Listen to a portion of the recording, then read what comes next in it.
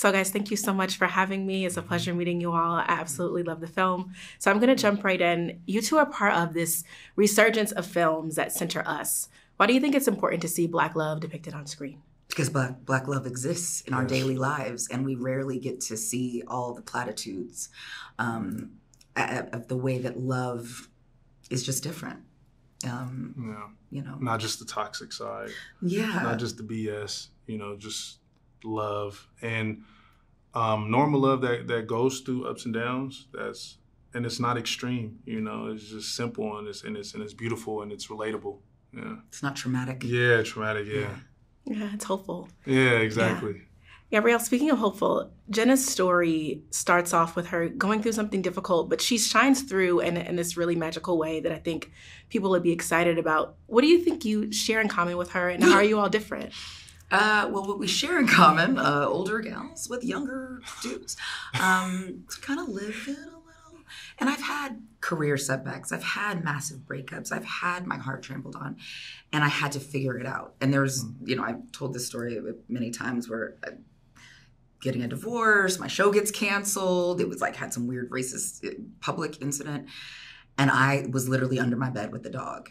And the dog was like, girl, it's time. And I had to figure out how to pull myself up. And I think that we share, and I think it's quite relatable. We've all had to figure out how to pivot when the job goes, all the ways that we validate ourselves, job, man, kids, or whatever. And if it goes, who are we?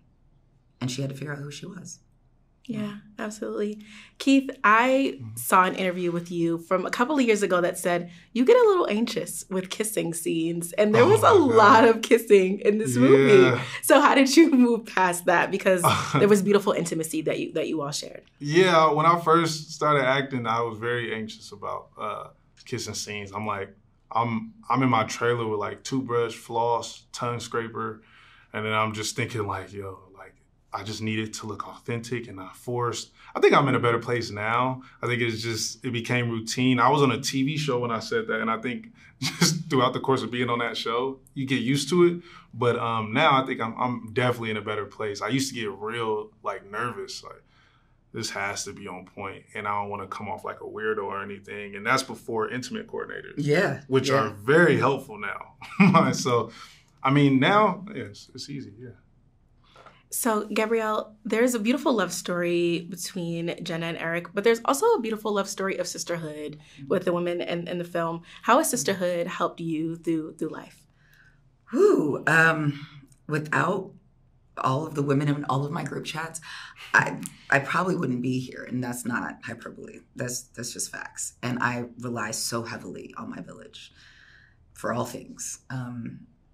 It's important. And there is something just extra deep, extra juicy, extra loving about Black sisterhood. And I'm one of 3 girls, this is what I'm used to. And luckily, we had a lot of my friends in this movie. Lala Anthony, that's my soul sister. Aisha Hines, Gina, we got very lucky that we created the safest, most beautiful space that we've all dreamed of on the set. Can you all tell me what Black love is to you? My parents just got remarried, and I was really happy about that.